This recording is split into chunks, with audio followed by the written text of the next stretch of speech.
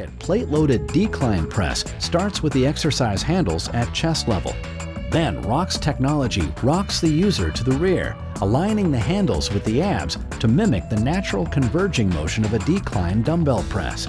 This rocking movement reduces the stresses placed on the anterior shoulder capsule during horizontal extension and internal arm rotation.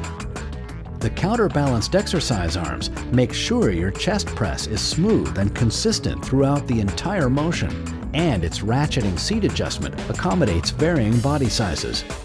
The contoured handles let you press with an overhand or neutral grip, using bilateral, unilateral, or reciprocating movements.